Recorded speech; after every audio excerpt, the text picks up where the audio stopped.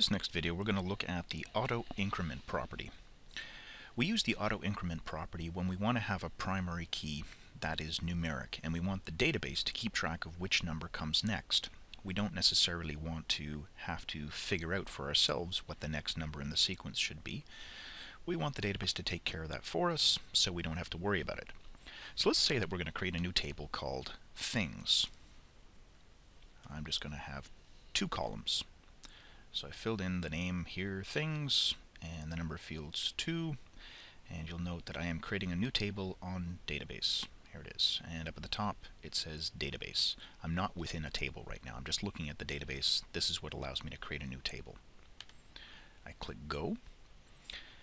My first column I'm going to call Thing ID, and my other column Thing Name. The type, I'm going to use an integer. This is going to be my primary key. I will check off here that I want primary key for this column. This one's going to be a variable character, length up to 80 characters. I will set InnoDB as my storage engine. My collation I want to have as UTF-8.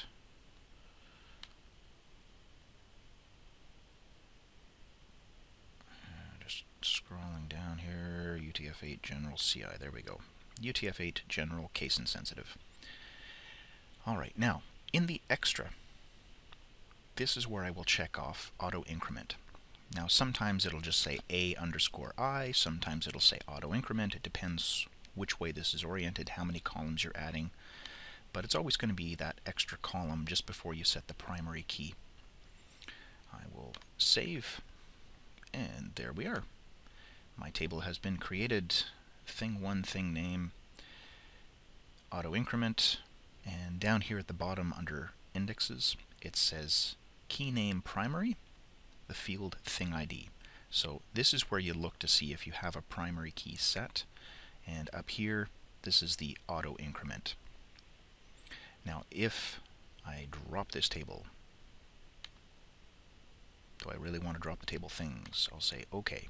I will quickly recreate this, but I'll forget to put the Auto Increment on there.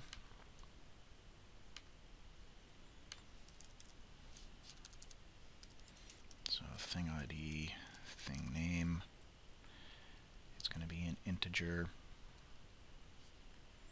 and I'm setting it to primary key. Now I haven't set the Auto Increment, and I'll skip the collation for the moment. Oh, yep, need a length for the thing name. I'll say 120 characters this time.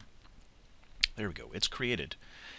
Now, I did set primary key on thing ID, but I haven't put anything in this extra column. If I want to go back and do that, I can click on the pencil here to edit that column, and come back in here and say Auto Increment, save. And now it's been set.